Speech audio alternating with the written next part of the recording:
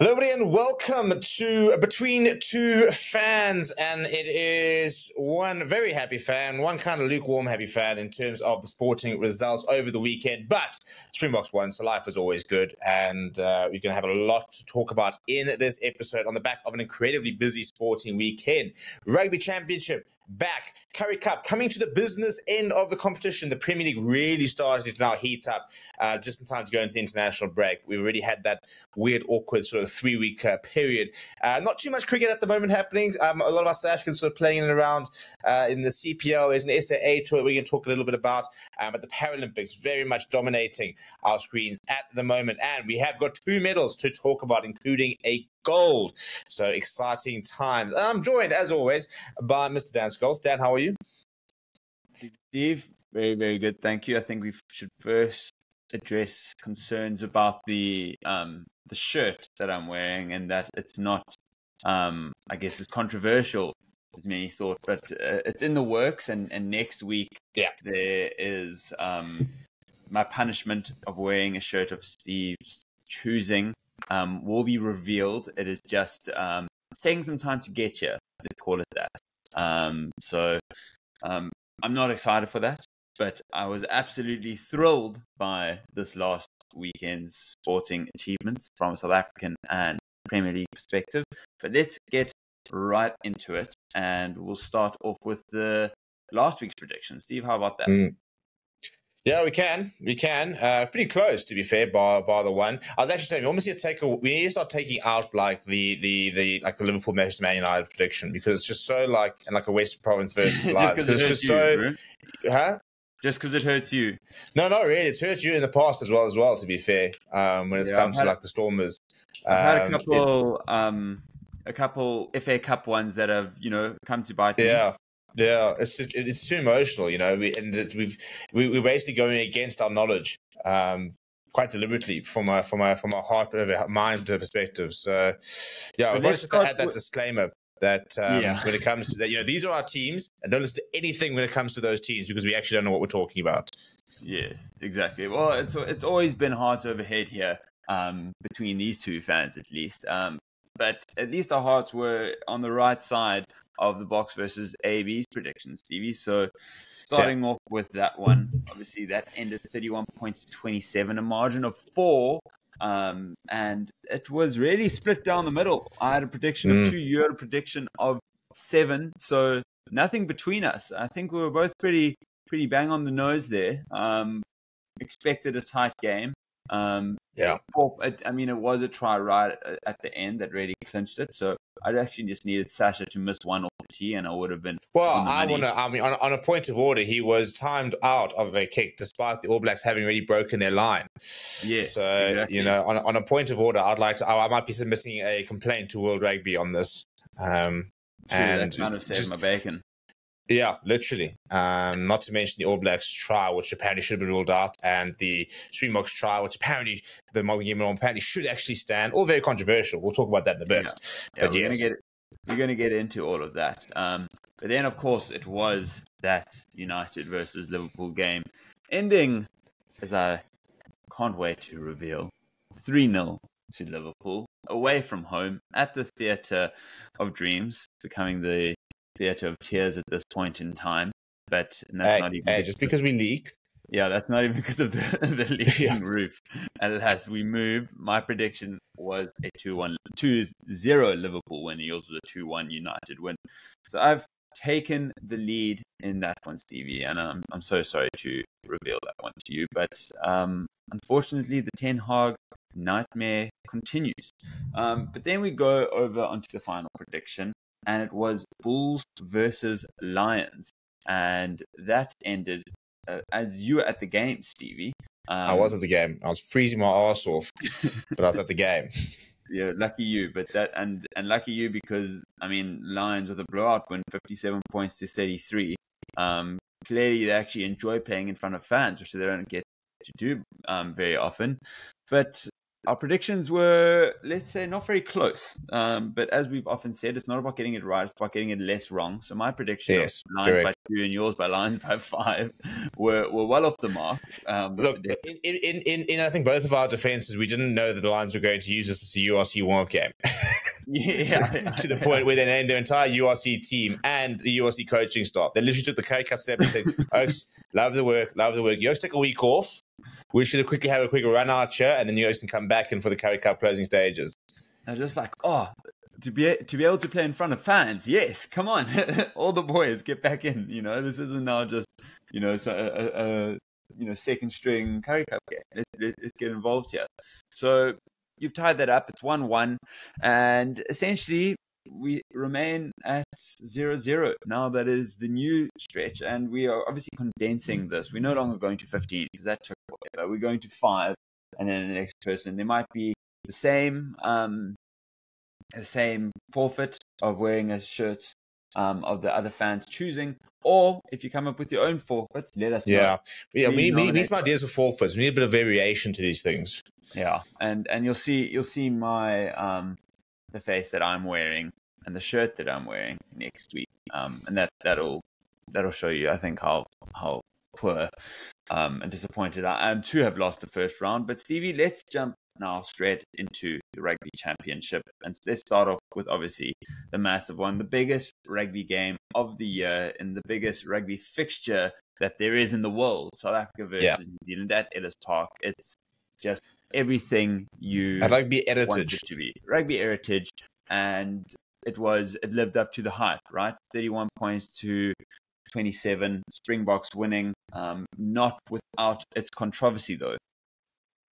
Yeah, look, I mean, and from the occasion, from all accounts, despite a little bit of a mishap when it came to the end of the haka and the plane flying over, etc., by all accounts, an incredible day out. I've heard so many good things. Apparently, the atmosphere was phenomenal. The New Zealand media were saying that people don't understand how unique it is. They said that you don't get atmospheres like that in New Zealand. You just don't.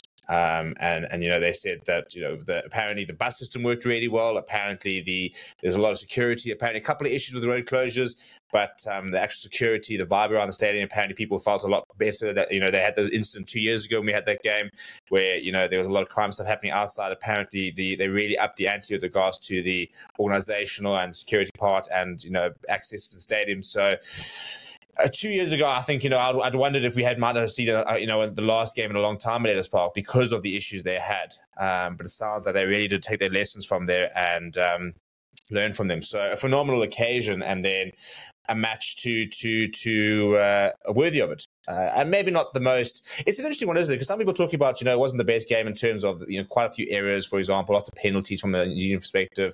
But I mean, you look at a game like that, 4 points in it, coming from behind, all the drama. This is the kind of game you want. I don't need to watch a very clean, no errors, 45-10 victory. I want to watch a game which has the small moments and it does kind of ebb and flow and stuff like that. So it's exactly for me what Test rugby should be like. Yeah, exactly. And I think we've become used to seeing almost flawless games like these in recent times. You think back to almost the France-South Africa game, the New Zealand-Ireland game, both at the World Cup and the World Cup, then our World Cup final with New Zealand, then our tests with Ireland. They remind me of games that I don't really remember one team making a lot of mistakes, where it felt like in this game there were actually quite a few mistakes being made, but from both sides, and which made it that frustration, like kind of trying to pull your hair out scenarios. And yeah, I mean, I was certain that the Boks were going on to lose that one. It just looked like it was written in the stars, just mistake after mistake, and we felt like we weren't getting some of the calls, particularly in the first half. But managed to get out on top, and winners win. So that is all done. But let's jump into the two big TMO decisions. And I first want to start and hear your opinion, because I haven't heard it yet, on the Bongi and Bonambi try. Are you saying try or no try? So it's an interesting one, because yesterday I did my live stream. We kind of looked at it, and it's such an interesting one. So Jared Wright he writes on Planet Rugby. He did a whole deep dive And there's a whole like flow chart, for example, when it comes to these kind of things. And does he lose control? Is there separation? Is it forward, etc., etc. And apparently had his work checked by an independent, an elite level a referee at the moment. And according to that, they reckon the try should stand because it was basically backwards, dislodged by Jordie Barrett, never travelled forward out of the hands, for example, of Bongi Mbonambi on his own will, for example, and there was grounding, and therefore the try should stand. Yeah, I think it's an interesting one. When I initially thought, I thought it probably shouldn't have been a try. I thought even when I was looking yesterday, yeah, the only thing I'd say to him is the fact that the argument that Jordie Barrett knocks it out of his hands, for example, and backwards, I suppose, off of Jordie Barrett rather than forwards off of him, because for me, I think there is slightly separation. I think it does travel a bit forward, but I think the fact that obviously it gets knocked out of his hands or knocked backwards, that's probably what would say isn't. So according to that analysis, apparently it is a try. I wouldn't have been sitting there up in arms if they had looked at it very quickly afterwards and said, no, it was a knock on and the try wasn't awarded, for example.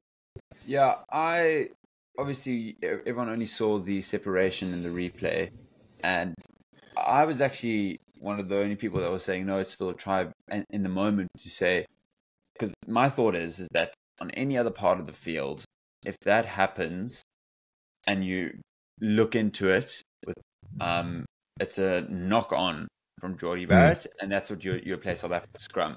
But often in other parts of the field, you wouldn't have the time to actually go back to see that it was Jordie Barrett who knocked it on. So generally, it's actually called the Bongi Mbonambi knock-on, because you don't really you wouldn't look at a knock-on with the TMO review, right?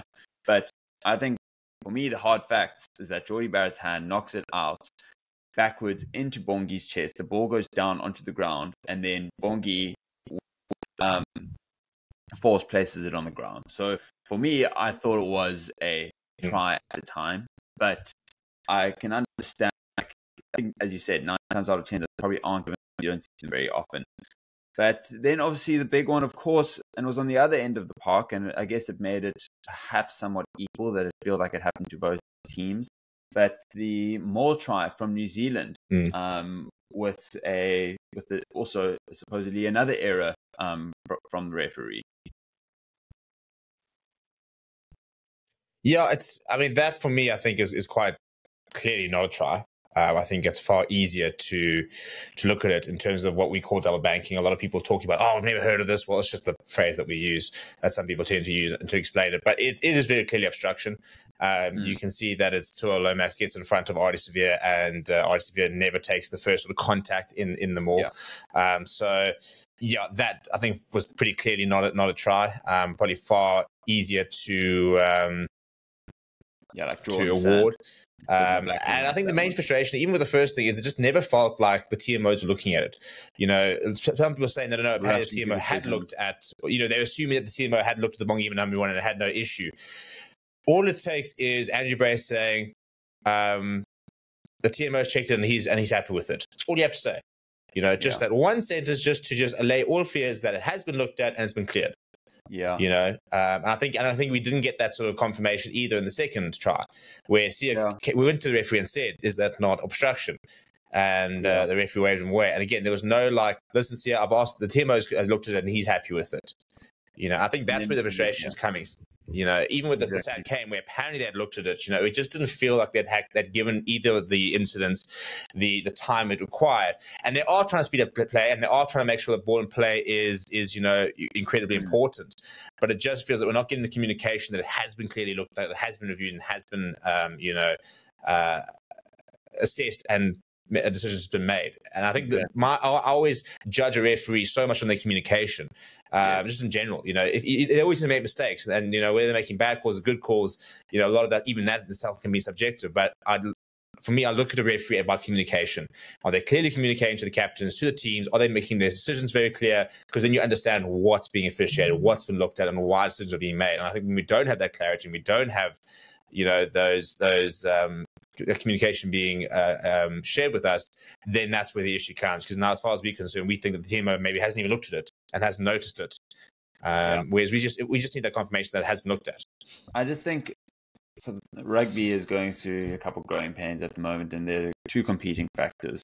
One is that everyone has preached that the game has to be much faster. Everyone's, there was a big push for ball and play, for example. So now you're looking at that juxtaposed with getting the right type of decision out there. You don't want to see that scenario that we had in the British and Irish Lions tour where, one half of rugby takes over an hour, because I think that's like the wrong end of the spectrum. But now we have competing factors where if you look at that first Bongi try, now, because he didn't actually go look at it when after the replay had been showed, and now, so there, it's like he's trying to speed up the game. So maybe that's why, that's in the back of his mind. He needs to keep the ante up, so he hasn't gone to go look at it. And then, as a result, New Zealand are complaining. Sasha's clock, he thinks maybe it stopped because they've broken the line, and now Sasha misses the shot clock and misses 2 points. If Springboks lose that game by 1 point, I think there's a lot more frustration in that decision. And it's just because I think on one hand, the referee's been told you got to hurry it up, and now potentially he's brushing over these points where you just need to be speaking. And then, just like you do in the rugby game, time off while there's an injury, time off while I'm checking this decision for a shot clock as well. I mean, they've already brought down the penalty shot clock down to 1 minute. So it's always being, they're just these competing factors for time that are kind of pulling it in two different directions. Yeah, because the problem is, again, that at the end of the day, they were walking towards Sasha before he had started his motion quite clearly, because they were asking the referee to have a look, which meant that the clock should have reset and he should have had another 60 seconds to have taken it. So that, I'm whether they would have gotten it or not, we don't know. But it's just frustrating because that definitely played a part. And he even mentioned the fact that they're busy walking up here and what's going on, and it was a bit chaotic. So you just need to take a bit more control, I think. I think also frustratingly, a lot of the fans, it seems to have been a big disconnect, literally a non-synchronization of the shot clock that the referees were using versus what we were seeing on the broadcast, which for me is a pretty easy fix, and you've got to fix that. Because now you've got every single TV fan has watched Damien McKenzie slot a kick well after the clock has gone down to zero and it's been allowed, and you're sitting there saying, well, why have we got a clock? So you either have to not show it on the broadcast and assume that it's within the time as per the referee, or if you show it on the broadcast, you have to make sure it's aligned, because that was being also an issue. The fact that the shot clocks weren't aligning, and now people are saying, well, why was he allowed to kick that? Yeah, no, agreed. And Stevie, a bit of a lack of All Black bomb squad. We've got a stat now for the last 3 games, and essentially this whole rugby championship, no tries in the last 20 minutes in their last 3 games. So not being able to either close out their lead or make sure that they are closing out the game once they have that lead. What do you take into that? Is it the inexperience that they have? Because there have been a couple retirees, and I think the biggest ones for me come to mind, obviously, Retallick and Whitelock. That's just the core of that forward pack. But is that just inexperience that they don't have and we do? Yeah, I think it is a big change in depth. We now, the Springboks side is so 23-man driven now. It is not a 50-man game and then their replacements, and it's not a case. And this is what drives me at the wall. People are still sitting there saying, what does the comment was, what does Grant Williams have to do more to start? And you're sitting there going, Malcolm Marx is probably the best hooker in the world on his day, and that's very rarely not his day. And yet he periodically comes off the bench. Are you going to sit there and say Bongi Benami is a better player than him? No one's going to sit there and say that. But people suit coming off different roles. So it's a similar kind of vibe. And I think the problem with that is that New Zealand currently don't have the depth to be able to do that. There is a marked drop-off between the starters and the replacements. And there are injuries, at the moment, for example, Ethan de Groot not being there, I think is a big drop-off there. So I think it's Marty Williams, who didn't play terribly, but I think if he's coming off the bench, it's a bit better. I think, Samasoni Takawawa, for example, is obviously injured. So they do have quite a few injuries, but I think the timing of the All Blacks substitutions kind of indicate that as well. They really don't want to go to their bench, which you can kind of see why, because statistically they're just not competing. There's definitely seems to be a marked drop-off. Now, it's an interesting thing. People talking about, does that mean they need to go to a 6-2 split and try and add an extra forward to try and nullify? Maybe because they don't have the quality that they need to try and add an extra player to try and cope with the Bok sort of bomb squad, because what we saw this last weekend, a bit of a different type of vibe with BITDEFENDER coming off and a couple of injuries and stuff like that. But, Albert Lowe came on to really good effect. Quagga Smith came on to really good effect. And I think that they just didn't have anybody that was like that. They didn't have anybody came off the bench and that was like, oh, sure, but like they've actually upped the ante here. So I think that's definitely a bit of a difference in depth. Absolutely.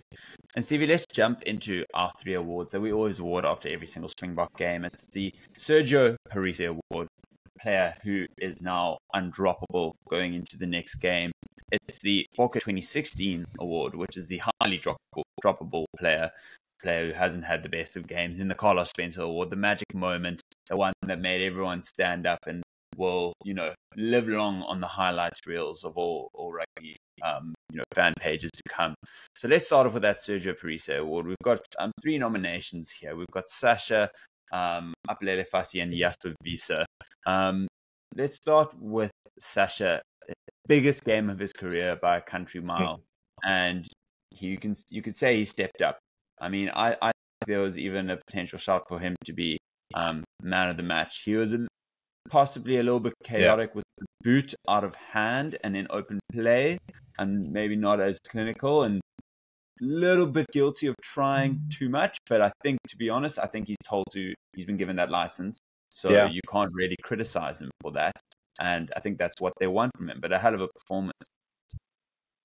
Yeah, look, he just looks so comfortable at this level. Kicked well. And the thing is, there's going to be mistakes in this game. There's always going to be mistakes. He's 22 years old, and again, he's trying things. He doesn't always go the safe option, which we like. At the end of the day, and there was a couple of kicks maybe in open play which weren't great, and it kind of allowed us and opened us up a bit of time. So, but every single mistake he's going to make, he's going to say, "Shit, okay, I can't do that again." So the experience that we're building into him here is so invaluable. And at the end of the day, a bit like when Mike Liebach was playing last year, we just seem to be a better side because he's playing in it. And I think that's the main thing. I thought he looked so comfortable once again. It's so cool to see him just keep getting better. As is Apelele Fassi, because I spoke about last week, Apelele Fassi, I said he's been really good so far this year, but against tier 2 nations, if we're going to be brutally honest, Portugal and a weak Australian side. And this was finally the big test for Apelele Fassi, as well as the Welsh side as well. And this was the big test, and he came through with flying colours. And I think for the first time, we can probably sit back and say, cool, we're not worried about, really moving on if there's any injuries, because you obviously got Damien Willems, and some people are going as far as to say that Damien Willems doesn't, will struggle to get back into the side, which I think is nonsense. Damien Willems walks into the side tomorrow, but Fassi has become a genuine option at fullback, which is really good to see. And also a very different player too. Willie, Damien, and Apelele all bring something very, very different. But yeah, to echo what you said, what a game from him! Kicking, dynamism, just the way he took the ball to the line, created for others. It was almost a hybrid of Willie and Damien. So I'm for him. And then of course we seeing Jasper Wiese come back from his ban, back like he never left, just physically so strong. Meters past the contact line, and he's just an absolute bust and brought such an energy that we missed in that number 8 position. And it's, Evan Roos is now out of the squad, but Ulrich Lowe was, he had been decent there and came on decently, but what a man. Stevie, who gets your vote? I'm going Jasper. I think that we were waiting to see who was going to put their hand up after 20th minute. I think we saw 2 games from Evan Roos. We've seen a couple of games from Quagga Smith. We saw a game from Ulrich Lowe, and none of them were abysmal. There was never terrible games, but never really sort of anybody that went, oh, okay, there we go. And I thought he came in and within 44 minutes firmly said, yeah, listen guys, this number 8's mine. Like, nice try. Yeah. No, absolutely. I agree. I think that's the fair. He is the most undroppable, and by virtue of that, earns the Sergio Parise award. Based on that game, I think, if there's one person who walked into that game and you look back and you go, we're not changing it, it was him. Yeah, exactly. Okay, Jasper Wiese, well done. You get the Sergio Parise award. The Bokke 2018 award, the one you really want to avoid. And there are 2 names that we have that have earned the nomination, unfortunately. And one was Kobus Reinach, the other one was Ben Jason Dixon. Obviously, the latter getting substituted at half-time And yeah, interested to hear your thoughts because we are massive Ben Jason Dixon stans. Yeah, so he's just posted on Instagram, I think it was today actually, and this is what he had to say. He said, "Honoured to have been part of another hard-fought victory with the Bok Rugby this weekend. While the team came out on top, I know I didn't have my best game out there, but that's part of the journey. Every match is a chance to learn, grow, and come back stronger. Grateful for my teammates, coach, and all the fans for their unwavering support. Excited to keep pushing forward and giving my all for this incredible team." My guy. We love him. We do love him. No. If you have any doubts, just back the lad. Look, I mean, to be fair, I don't think it was an appalling game. I felt sorry for. I think the offload was pretty poor. Yeah, and again, it's a combination of mistakes as well. To be fair, a combination of errors that kind of lead up to it. So yeah, I felt for him, but it wasn't his best game. He'll be back. And he'll play mini games for the Springboks as well. I've got no doubt about that. Again, this is kind of what you get with the experience. You get people who are eager to impress, and they kind of sometimes can make these mistakes, which you have to allow them to do at when they're this young. Kobus Reinach, I think for me, frustrating game. I just feel that he's just not bringing anything particularly good to the table at the moment. His distribution's fine, for example. I don't feel he controlled the game as well as we'd like him to do. He doesn't bring the same sort of rush defense and the defense prowess that a Faf de Klerk brings. And I just thought it was a bit of a forgettable performance from him. Yeah. No, I agree. It's he does the job, but you don't end up often speaking about it after the game for the right types of reasons. To be like, geez, that was something new. I think also from a defensive point of view, to an extent, you know what to expect from him, and maybe that's kind of also the job that he's been given. But yeah, it doesn't inject anything like that. I think my nomination still has to go, unfortunately, to Ben Jason. I think it's going to be harder for him to earn his way back into the side. So for me, as much as he is our boy, we got to give I think that honest feedback, and it sounds like he's willing to accept that as well. So I don't know, he gets my vote. I don't know about you. Yeah, I think I agree. He got pulled at halftime, basically, or before halftime. So a tough day in the office. Although, ironically, I wouldn't be surprised if he were to still start this weekend, and I also wouldn't be surprised if Kobus Reinach does get dropped because a certain Jaden Hendricks is back in the mix. And I think that I was watching on Saturday, I was just sitting there thinking a lot of the time, this game is so set up for Jaden Hendricks in terms of a tactical scrum off. He just reads the game, knows when to slow it down, can read the situation very well, and can play what's in front of him. And I think him and Grant Williams complement each other really well. I think we need to change the nomination because that doesn't agree with what we're going with. Is who's more likely to get dropped. So I think let's go with Cook. Yeah, but to be fair, though, I don't think it's necessarily performance-based as opposed to availability of other players-based.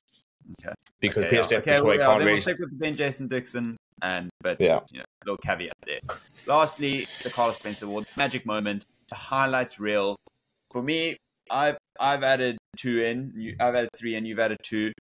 My one was the Chesy Coldy bump off on good old Scotty Barrett. Just that bounce is unbelievable. How he generates that much force and gets us low down to these people. I think it's also because these big guys have to get so low and almost they end up being on their heels a little bit. So he just manages to say, "Cheers, I'll see you later." But it's ridiculous how he's able to generate that much force.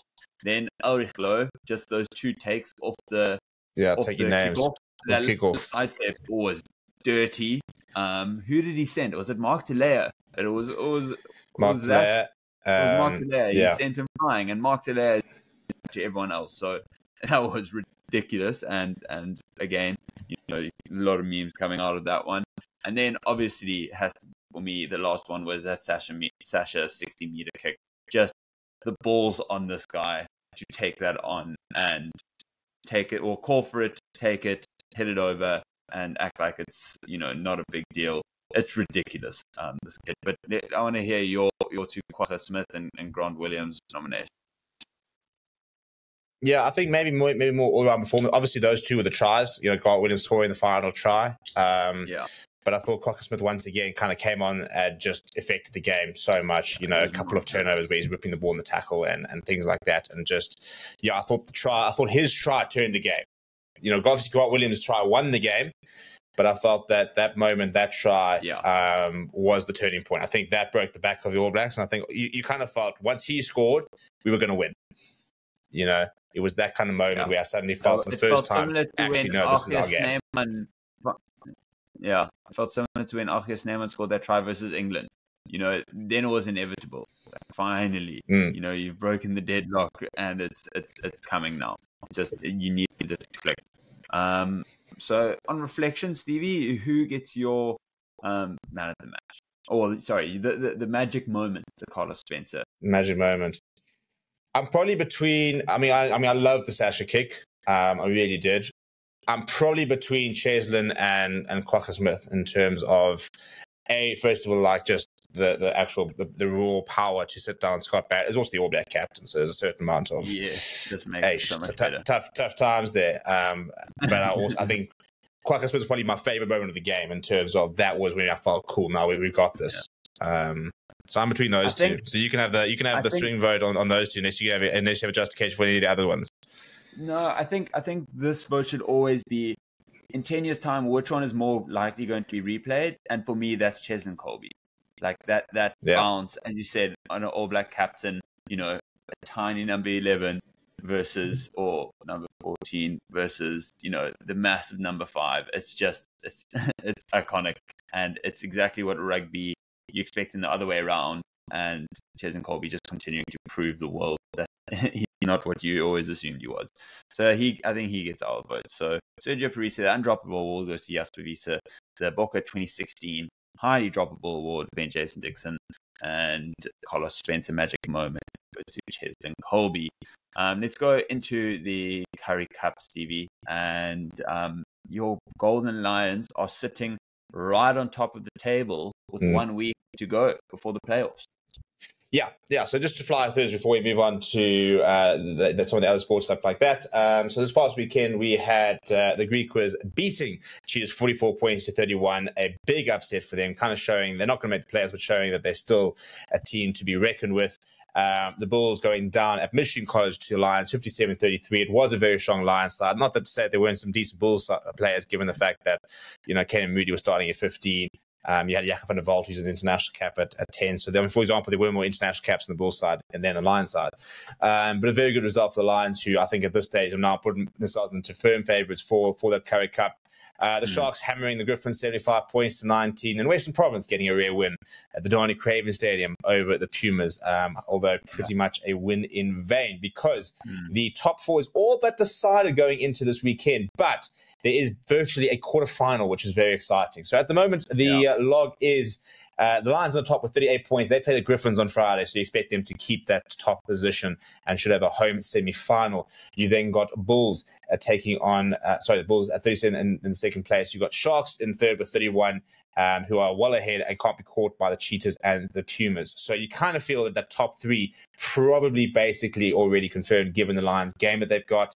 Sharks can only get within a point of the Bulls, but also can't be caught by the Cheetahs. However, the Cheetahs and the Pumas currently sit at 4 and 5, just 1 point separating them, and the Pumas 1 point behind the Cheetahs will be hosting them this weekend. So this weekend will be the Griquas taking on Western Province on Friday at 3 o'clock. Lions taking on Griffins at 5:15.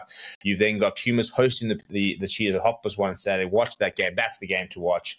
And then you've got Sharks versus Bulls at 3 o'clock, which is a nice little precursor to the game happening on this evening in Cape Town. And and then obviously the Rugby Championship one, I think, just to mention, obviously, didn't have time to talk about it, but Australia beating Argentina by 1 point has meant the Rugby Championship is very much on the verge of South Africa in terms of those games this weekend. It is South Africa versus New Zealand, 5 o'clock Saturday, same time, same place, 9 o'clock this time for Argentina versus Australia, a bit of a more friendly time than the midnight kickoff last weekend.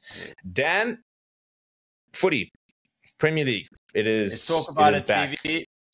Yeah, let's go through the hard yards here. Of tears. I finished my Sunday as good as I could have asked, and it was a lovely 3-0 win for Liverpool United.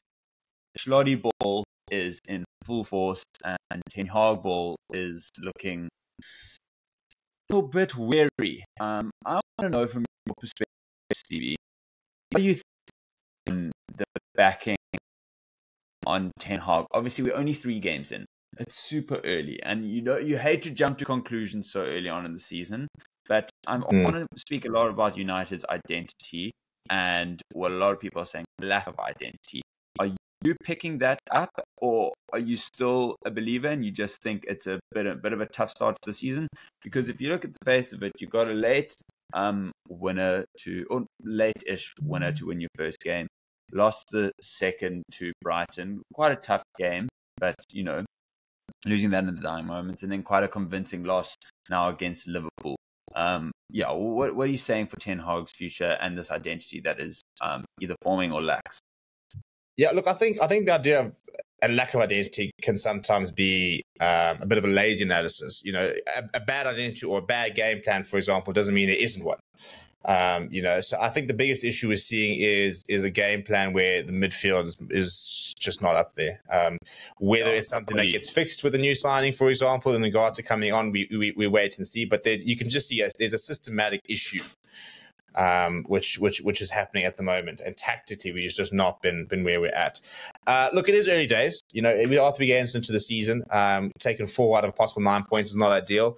We go back 2 seasons, for example, into his first season, and he lost his first 2 games to, I think it was Brighton to Brentford, and then beat Liverpool 2-1. So it's a long season ahead, and I think that. So what's his timeline looking like, you think? The problem is you've backed him. So they've come out and they've backed him before. They've given him a new contract. So you can't sack him after 2 losses. Because then you should never have backed him. If you're that on the fence about him, then you should never have backed him in the first place. Yeah, but do you think he's given it the season? Is that a guarantee? Or is Christmas there going to be a review period if you kind of, sitting in a spot where top 4s are looking unlikely? Yeah, look, I think the fact as well, you've got Ruud van Nistelrooy, who's kind of in the setup, who's got managerial experience. A lot of people reckon that these are kind of the contingency plan.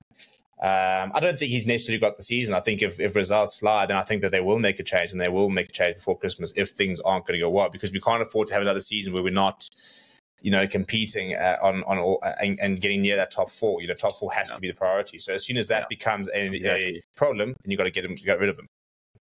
Exactly. Last season was like one of those poor seasons, but you got the FA Cup, so it's like, okay, cool. Yeah. We'll allow that. That's a nice gloss on it, but that's only if there's progress. Top 4 will always be selected nowadays over FA Cup. But yeah, and then another big one: Arsenal dropping points. What do you think about taking Rice red card? Was that completely intended, kicking the ball away, or is he a guilty man, or is he not a guilty man? Well, I think he is guilty. I don't think any Arsenal fans are trying to say he's not. I think the issue that they have is obviously João Pedro also kicked the ball away in the first half, so there's inconsistencies. At the end of the day, it is something that, by the rule book, is technically a yellow card. It's an annoying yellow card. It's an annoying red card, and you can see why there's the reaction. By the letter of the law, for example, it is a red card. I think he does mean to do it. I think you're a footballer. You have a footballer at your feet, 24/7. You know where the ball is. You know what you're doing. You understand the frustration, but and the thing is, there's precedent out there. So now we know. And that's kind of the idea, isn't it? He does it. They're trying to cut it out. He gets a red card. No one's going to do it again this season. Exactly. No, I agree. I think he has intended it, and he realizes his mistake straight away. And he, obviously he got hoofed as a result of it, and so he was in the sense, but it didn't help him with that. And a big result for Brighton, who are out for blood this season, it seems, as they have been for the last couple. Some other notable results: Chelsea 1-1 draw with Palace. Who knows what we're going to get out of that box of this season? And then a big win for Newcastle 2-1 over Spurs at home. And of course, City beating West Ham 3-1.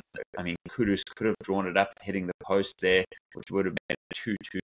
Haaland getting a hat-trick, so 2 in a row, 2 games. And that takes him to 70 goals in 69 games. And I really wanted to hear from you, Steve. Is he completely disrespected as possibly the best ever Premier League signing? Well, it's becoming hard not to be considered that, to be honest. And shame, there are so many content creators who all said that he was going to flop and he wasn't going to have the same numbers, and he has. And it's turning the Premier League into a bit of a mockery, isn't it? Yeah. And at the end of the day, he is playing in the best team in the Premier League by quite some margin. And I think, it's also a very interesting time where a lot of the Premier League teams haven't been as strong, especially even across the board, as maybe they have been before. Especially now, for example, you've got so many teams going through these transitions. I mean, you've got how many new managers? You've got Chelsea, new manager, United, in a bit of turmoil. You've got Liverpool with a new manager. You've got, so many different things happening around the Premier League at the moment. So it's an interesting. Yeah. The only two teams, so it's I mean, but I think at the end of the day, he does stat pat to a certain degree. He is one of those people. When he plays against a weaker side, he just bangs so many goals. It's frightening. Yeah. But yeah, you can't take away the numbers speak for themselves. He's just a different level. No, I completely agreed. For me, he's one of those where he doesn't and this might sound harsh, but he doesn't represent the beautiful game. I don't think he's like one of those. He's not a streets won't forget type of player. He's clinical and he's Norwegian. He's robotic. He just gets the job done. He goes to work, he scores a hat-trick, and he leaves. And it's not, step overs, bicycle kicks, but geez, he just knows how to put the ball in the corner. So, the likes of when other people score goals, I think it's almost more exciting because it's done in more creative ways.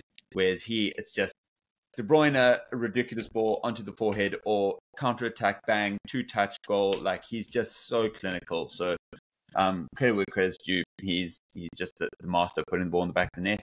But, Stevie, that's an international break now. And so let's move on to the cricket. And we've had SAA take on Sri Lanka A in the only real South African action this week. Yeah, it's an interesting tour, for example, and it has been quite. I mean, it's always an interesting thing. What is the purpose of the SAA tour? Now, some people are very results-driven. I'm performance-driven. I want to see who's standing up. I want to see which players are going to put their hands up and put them into contention to be in that ODI side. And we're building towards 2027 World Cup, which is here. So we've got 3 years to try and build a World Cup winning team. So personally, I don't really care about the results. We have lost both games. So maybe that comes across a bit sour. We got hammered in the first game, lost by 93 runs. Yesterday was lost by 30 runs, a bit of a better game. But we have seen a lot of rotation. So, for example, in the first ODI, notable performances from a bowling perspective. Tristan Luce took the most wickets, joined with Andile Petlaquara. Petlaquara was very economical as well, which was nice to see. Ethan Bosch also giving 2 wickets there. But from the batting perspective, Tony Dezorzi got a 50. Brevis got a 39 as well. Did kind of run out Tony Dezorzi. I think that was kind of where things kind of went belly up. But Ethan Bosch contributed with the bat. Mikael Prince, who we'll talk about as well. Now, he responded very nicely in the second ODI. Somebody who actually wasn't supposed to be in the squad altogether has stepped up. Matthew Breska, by the way, is captaining the side. And the second ODI, which was a much better performance yesterday, a couple of players dropped out. No Dezorzi, no Brevis. But Mikael Prince got 44, 46. Nice innings from him. Breska stepped up with a 74. Mutasami contributed with 37. But nice to see a bit of a tail wag. Andile Petlaquara, 24 of 18. And Andile Similani, by the way, has just come off the back of scoring a first-class century against Zim in that sort of SAA tour or emergent tour. I think it was an SAA tour or an emergent tour, whatever it was, over in Zim. He actually scored a century and took some wickets over there. He was probably the find yesterday in terms of that 27 of 20, 135 strike rate before contributing with the ball as well, with some decent numbers as well. So yeah, I think the main thing for me is who's stepping up in these games, and really, really chuffed to see that we are seeing a couple of players like a Similani step up, for example. Breska scoring runs. I think he's somebody who should be involved in the team. Yeah. Going forward. ODI pair. He's had a bit of a crack at T20 and he could still be there, but I'd love to see him. He's obviously been in the test squad, but I think ODI really suits him well. He's learned how to really accelerate his game in his T20 performances, but also just such good technique that I think he can bat for long instances. So yeah, decent, and looking forward to the next couple games there. Hopefully this momentum shift can continue to turn around. And as you say, it's about getting access and knocking the door down of who's going to get that next coaches call up. But let's talk about the new format for SA schools, and it's the SA20 that has taken a new shape, or an additional shape, in branching out to the school system, Stevie, for men and women. How exciting is that? And walk us through exactly how that's going to work. Yeah, I think that for me the big thing is obviously the men's and women's. So it's going to be, I think there's a lot of schools involved. I think over 500 schools are involved. 376 teams for the boys, 219 for the girls. And it's going to be very interesting. So basically, phase one is provincial, kind of as you'd imagine. So you basically will have, it's basically, I think my understanding is within the school league. So for example, I know my old school is currently being reviewed. Apparently they've got very stringent conditions as to if you can get to compete, you have to have certain facilities and certain things and stuff like that.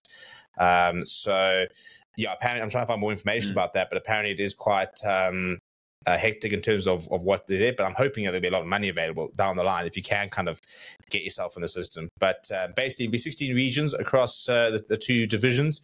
There are going to be 558 matches in the boys division, 358 in the girls division, a combined player base of almost 8,000 youngsters. This is all going to be at first team level, for example. So this is all sort of, your 17, 18, 16-year-olds type of thing. After that, it then goes to phase two, which is regional. There'll be 32 teams in the boys, and there will be 16 teams for the girls. And then in phase three, it is going to be a national finals, basically, which will be 22 matches. And there'll be different different regions they're representing. So, for example, there'll be 8 boys teams, 6 girls teams. There's 9 provinces. So in terms of the boys teams, there'll be Western Cape team, Eastern Cape team, KwaZulu-Natal. Then there'll be Central, which will be Northern Cape, Free State, Northwest. There'll be Gauteng South, which is in Mpumalanga and Lions, and Gauteng North, which is Titans, Limpopo, and Easterns. Then there's going to be a CSA Hub Select 11 and a boys focus school. It'll be exactly the same for the girls, minus the no boys focus school and no CSA Hubs Select 11. So that is the format. This is going to be massive for school cricket. I mean, you talk about a pipeline, for example, and now, to have every year 7,000 players being on a scouting radar. It's massive. This is going to revolutionize cricket if we can get it right. Absolutely. I think it's so exciting to see us finally put, I feel like, more grassroots structures in place. This isn't definitively grassroots. It's more just like access to schools, but it's just shining a spotlight on how people and talented cricketers, whether male or female, can see that path to becoming professional. Because the more people we have in that system, the more people we can get behind it, the more money is going to be in the game, and it's just going to improve the sport as a whole. So really excited for that. 2 quick touching points before we get into the Paralympics is a massive win for both South Africa's Alan Hatherley, who won the UCI mountain bike world champs, beating the 2 people that beat him at the Olympics in Victor Koretsky from France, as well as Tom Pidcock. So a massive win for him in Andorra, and a first world championship for Alan Hatherley. So he continues his hot streak. And then Tony McCann winning the UTMB trail event, the most prestigious trail event. She won the 55K, last year, and as a result of which you can choose the next race you enter into. She entered the 100K, her first ever competitive 100K race, and then just go out and wins the whole field. I think won by a couple minutes. But seeing her come in, she is an absolute beast, and kind of now joins a very select few women who are all trying to become the first to win the 55, 100, and 160. So she said she's not going to quite ramp it up there yet, because given that this was her first ever 100K race, but that is something that we can only hope for in the future. And we just a massive, waving the flag high, which we love to celebrate here. Speaking of waving the flag high, Stevie, we have 2 medals in the Paralympics in week 1, and that's Pumlelo Mhlongo, as well as Luzanne Kutsia. And two of the people we said to look out for. So look at us just preaching. And yeah, look, I mean, we're prophetic at the end of the day. Exactly. So Mpumelelo Mhlongo winning the 100 meters T44 race in a time of 11:12. The world record is 10:81, and he's actually said that he's running so well this season that he actually really wants to get below that 11-second barrier and even try to get towards that. So an absolute masterclass from him. He has world records of his own. He has world champions of his own, but this is his first ever Olympic medal. So an unbelievable performance. And he is just an incredible sportsman. At the age of 30, he's peaking in his sprinting career. And was, again, as we spoke about in the Olympics, you just need to hear that anthem, ring around the stadium. And now we've had it in the Stade de France as a result of him. So big up Mpumelelo. Yeah, and so cool to see a flag bearer, for example, live up to the expectation, because you've seen the stage, you expect to deliver, and he did deliver. Exactly. So massive big ups to him. Yeah, went in as the favorite and delivered. We said that we like having favorites. It's not all. We don't always want to be the underdog. Let's be the favorite and win as well. The next one went to Lizanne Coetzee. She secured our second medal at the Paralympics with a bronze in the T11 1,500 meter final. She is blind and runs with a guide who is Badenhorst, and they've been running together. I think this is their second Olympics, and so she actually won gold in the last Olympics. She has now won bronze in a personal best for her. She's quoted saying, "I'm not going anywhere. I still want to break another couple seconds off my time, and later on this Olympics, in case this wasn't enough, she's going to run the marathon." And she came third in the last Olympics. So maybe she can just flip it around. This time she'll get gold in the marathon. So Zahn, what an absolute beast. Bring home some more records. We absolutely love to see it. Another couple notable mentions were to Mabote, who finished fifth in the T63 100-meter final with a time of 12 seconds 16. A fantastic effort from him, but not quite enough to get into that spot. And then we have we have two coming up. Nathan Hendricks placed 8th in the men's 200-meter final, and in the SM13 category with a time of 2:18:36, and he is going to the final, as well as Christian Sadi, who finished 6th in the men's 100-meter backstroke, S7 in the heat 1, and he too is onto the final. So finals incoming. Yeah, and also big thing for tonight is we've got two women in the 400-meter T37 final in Liesl Howes and Cheryl James. So amazing. And when you got two people in there, you get medals suddenly become a lot more likely. Exactly. Always like having two people in the pool to possibly grip those medals for us. And what's been lovely to see, and similar to the Olympics, is how well the records have been broken, but African records. We continue to see personal bests, and it's unbelievable how these people are stepping up on the biggest stage and delivering. If you deliver a personal best at the Paralympics or the Olympics, you can't ask for anything more. That is unbelievable. And so, although people may not be winning at this point, they are still getting personal best, which is always incredible to see. But let's wrap up this episode, Stevie, with the predictions, as we always do. And it's going to be all out rugby, because there's not much cricket. We don't really want to do anything on international football, because who cares? And then there are blockbuster rugby games, so why the hell not? And we're going to do the Springboks versus All Blacks, Argentina versus Australia, and Pumas versus the Cheetahs. Let's start with the big one in Cape Town, Boks versus All Blacks. Yeah. Do you have a prediction in mind? I do. Right. Okay. That's not why. Okay, I'll kind of say it. Okay. 3, 2, 1. Boks by 7. We've reversed. Yeah. We've reversed. I'm more confident. Is it? Yeah.